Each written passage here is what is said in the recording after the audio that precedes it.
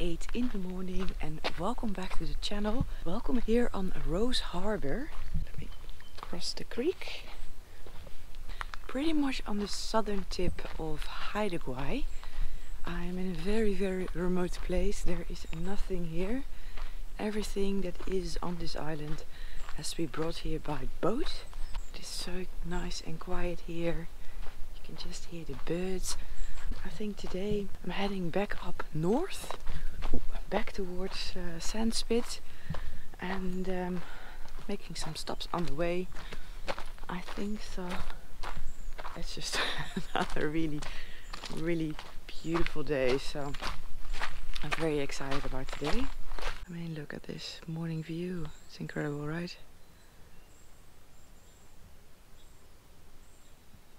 So I'm now kind of in the middle of the forest, just behind Rose Harbor, and there's something really cool laying in the forest here, which I want to show you. So if you look here, you can see this tree was cut, and this is the part that came down, and you can see, maybe I can get a better angle, that the Haida people came here and tried to turn it into a canoe. So you can see it from here. They started to take out the middle and start building the canoe. So obviously it's much smarter to build the canoe right here than first drag the entire log out to the beach and then start cutting the canoe there. So they try to, of course, make it as light as possible and easier to transport it out of the woods. But for some reason that obviously we don't know, the canoe project was abandoned. So maybe they encountered a knot or some bad wood, or I of course don't know what the reason is, but they stopped working on it and just left it here. But you can get a bit of a feel for the sheer size of this, what would have been a full-sized canoe. Amazing, right? And now it's completely overgrown with moss.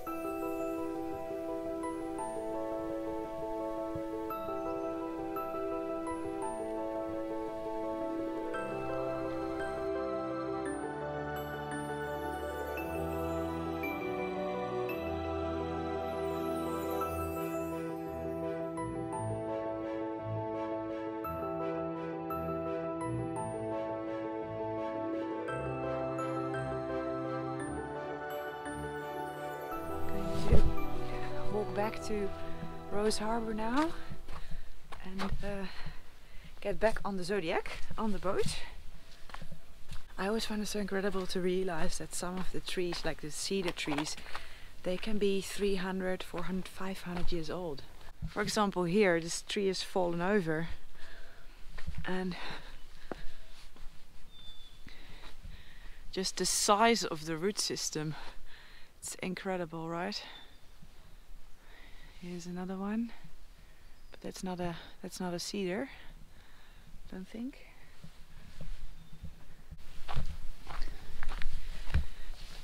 See, there's another beautiful tall cedar tree. And usually these trees, they use nurse logs. So when an old tree falls down, then new trees use that as a base to grow on and to take nutrients from. So that's why often you can also see that the trees, the cedar trees, they're all standing in a row, and often that's because on that line a big tree fell down and the new tree started growing on it. Just incredible when you see stuff like that, right? Now I feel like I'm lost though. Where did I come from now? Everything looks the same. Did I come through here? I don't know. I think so. Not. Is this the path? I don't know if I came through here.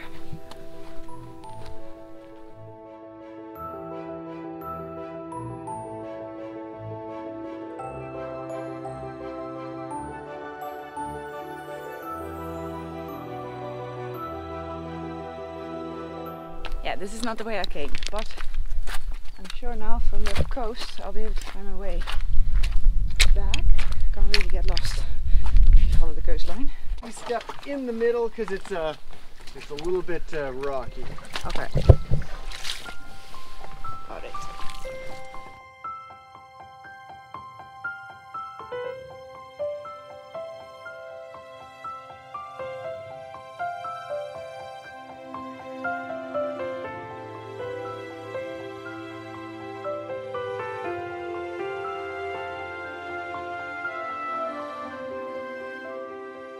So we've been going around the islands the entire morning, and now we've come ashore here and we're gonna have a lunch. So let's see what is for lunch today.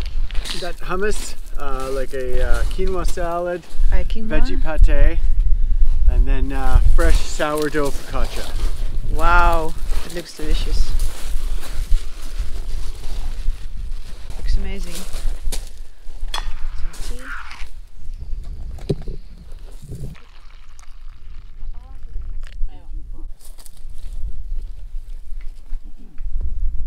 Not a bad view for this lunch, eh?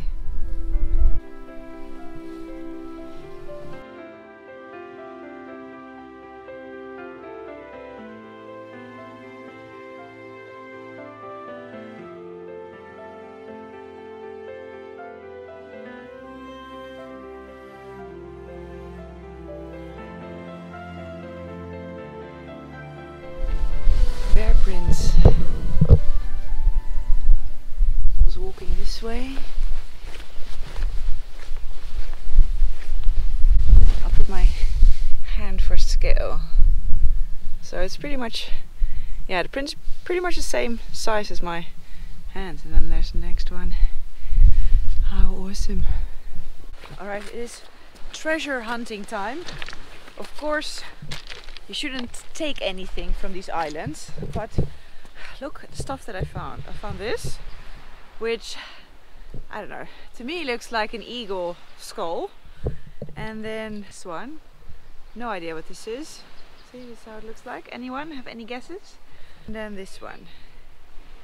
So I'm gonna ask Jamie what he thinks it is. Oh, and there's like these abalone shells everywhere. Look how pretty they are.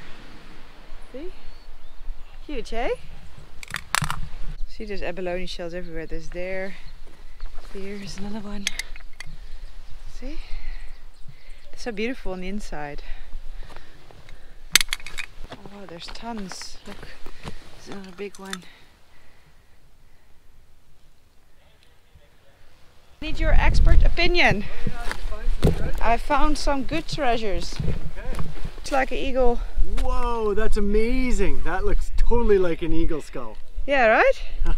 And then I got this one. I don't know what that is.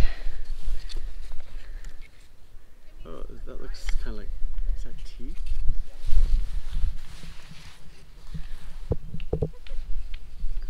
And this one. Part of the body, maybe? This must be part of the whole, like part of the eagle. Yeah. Found them all very close to each other. I'm just trying to think of a chicken. What would a chicken have? That... Huh. Yeah. Well, that's really neat. Cool, right? Yeah.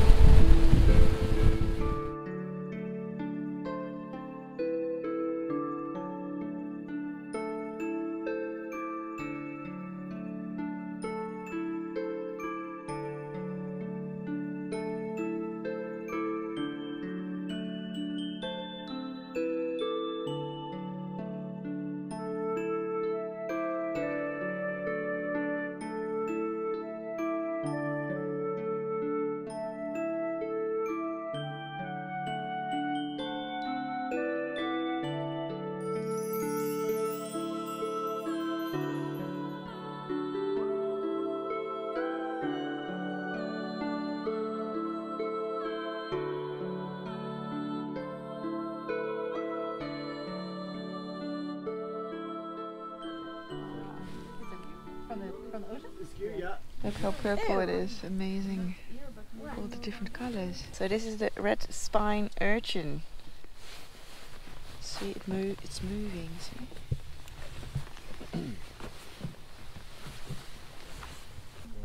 Wow. So beautiful. It's beautiful. Here you go, buddy. It also looks a bit like a snail for some reason. Oh, it's moving. Oh, where are you going, buddy? It's getting longer and thinner. Look at that. Oh, oh. It's Oh gonna. no.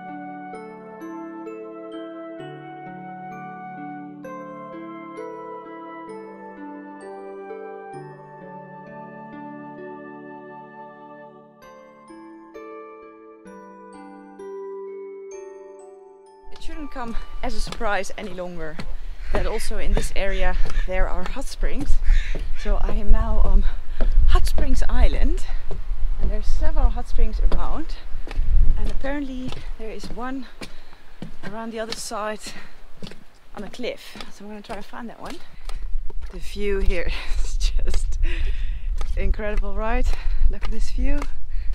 It's amazing. I'm walking in gumboots. That explains the squeaky sound. It's somewhere here. Oh, this is a very nice temperature. Live on Haida Gwaii. It's pretty good. Pretty good. Check out the view here from the other side of the hot spring. See, so now I'm here in the hot springs. And this is the view. There's some people came with a boat over there, but otherwise there's just nobody here. How amazing.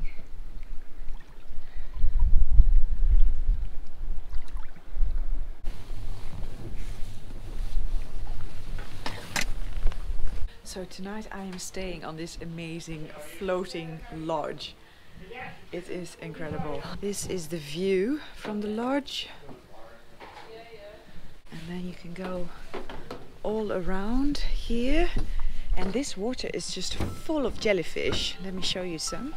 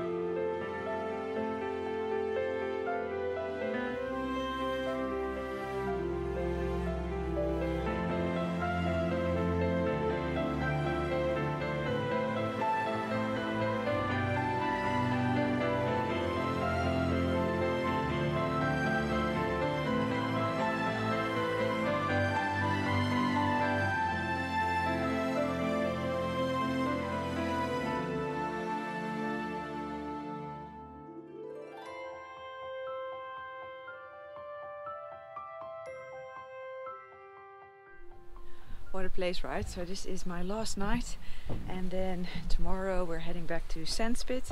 Then I'll have to take the ferry again across to the other island, and then take the big ferry back to mainland Canada. But I think I'm gonna sleep like a baby tonight here. So start at this end. This is macaulay. It's cauliflower tossed in a pomegranate molasses. Mahamara, which is a nut and chili dip with red peppers. Falafel with a tarator sauce, which is tahini based. Hummus, it's just your plain hummus. Halloumi, grilled cheese with tomato, mint, and nigella seeds, which is onion. Cucumber and mint slaw with tomato, mint, lemon, garlic, pita. Hummus with toasted almonds in it. Shish tuuk, which is a yogurt marinated chicken. Hashwi, which is ground lamb and toasted pine nuts. Tajin, which is a caramelized onion dip with tahini. And then patata hara. Thanks. Bye. So much. Bye, Davey. Be in touch. And it'll be about an hour or so to get to Windy Bay if the seas are calm, and a little more if it's lumpy.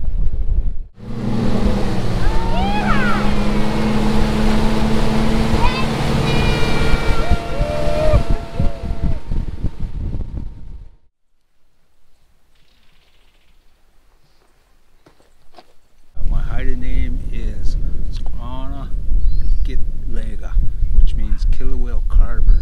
Oh, that's a great name. Yeah, so that's my Haida name. I'm so interested in the Haida language because I understood there are only 20 fluent speakers left. Kids are learning at schools. They're doing really well because they're young and they catch on fast. Yeah. Me, I was in the crowd that was left out from the residential schools. My parents and so forth. Yeah. But the kids after me are learning Are you always on watchman on this side, or you also go to some of the other places? I've been to all the other places, but I like it here. Why do you like it here specifically? Because I heard there's gogiets. There's what? Gogiets. And that's What it what is? you would call, what do they call the other than Haida? Like a big hairy creature that walks like a man. Like a Yeti type? Yeti, yeah. Ah, okay, yeah. So they're known across the continent. Yeah. And I hear there's Gogeet Point, there's Gogeet Passage, Gogeet sightings here. So I choose to stay here because I want to see a Gogeet. Have you seen one, but not yet? Never seen one. Never seen one. Are there bears on this island? There are bear on this island. Yeah. Do they come here or they stay away usually? No, they come here because this is a river, and Right. Oh, the salmon. and the salmon will be going up this river, and they're trickling in now. Ah, okay. Not Oh yeah, this year is a pink salmon. pink salmon run. So Pink salmon. bears will be coming, eagles will be coming, and everybody will be feasting. Yeah. Yeah. Now I am in quite a special spot because here they made a new pole, which was the first new pole made in hundreds of years, and I'll try and explain a little bit. There is a lot of significance and meaning on this pole, but I'll try to point out the main things. You'll see an eagle right sitting there at the top. That's because the chief of this village was from the eagle clan. Then below it there's what's called a Wasco, and a Wasco is a supernatural being. There are over 500 supernatural beings in Haida culture, but I guess the Wasco is one of the main ones, and the Wasco is half killer whale, half sea wolf. And then over here you see the raven. Then down here you see a grizzly bear with a fish down in the bottom. And so right now there are no grizzlies in Haida Gwaii, but there are so many stories and legends in Haida culture that talk about grizzlies. So the grizzlies were here, and at some point they got extinct on the island. And then you see those 5 men over there, and those 5 men represent the protests that were going on in 1985, I think it was, because back then in Lyle Island they were doing a lot of logging and they were destroying the old growth forest. So the Haida people demonstrated against it, and eventually after 2 years and going to court and all of it, court ruled in favor of the Haida. So the logging was stopped there. So that was of course a very important moment for the people here. So when this pole was being lifted, it took 300 people to lift the pole, and according to Haida culture there was a potlatch after that. I think I mentioned the potlatch in the previous video as well. So that means there was a lot of food, there was a feast, there was singing, dancing, and gifts were being given to the people that were in the potlatch. Now trying to get to the other side here. The tide is low luckily, so I can walk across.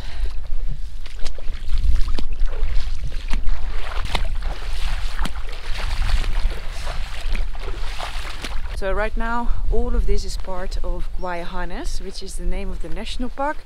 So only Rose Harbor, where I was before, that's the only privately owned piece, and all of the rest is all part of Gwaii.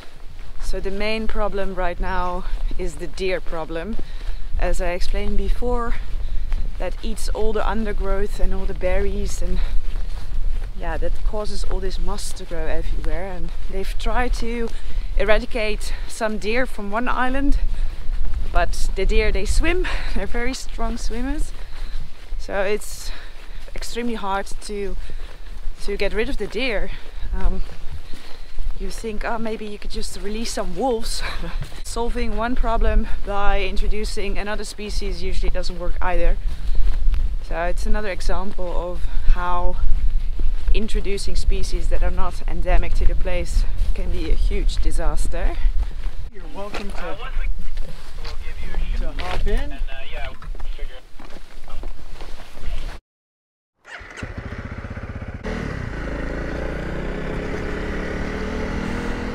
Alright, that is it.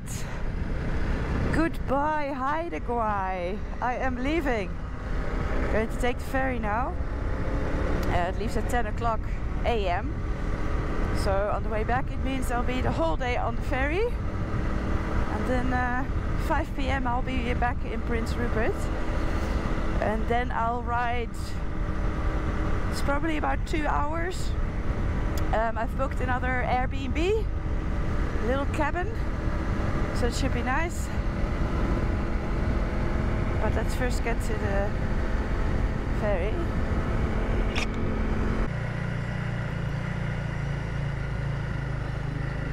It's very quiet this time around.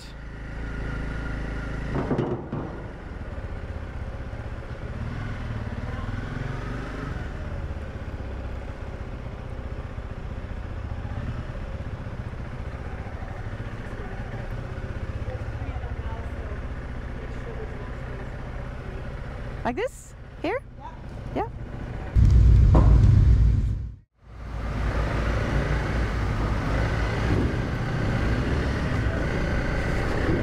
Woohoo! And I am back in Prince Rupert. I edited 1.5 video and wrote 1 blog, so it's not bad for a little multitasking. I'm going to ride to my Airbnb. I'm going to end this video now because I'll be well, backtracking anyway where I already came from. So I'm not going to be able to see anything I haven't seen yet. That was it for today. I am back on mainland Canada. What an experience. Haida Gwaii really is something else. So if you like this video, please give me a big thumbs up, subscribe down below, and then I'll see you in the next video.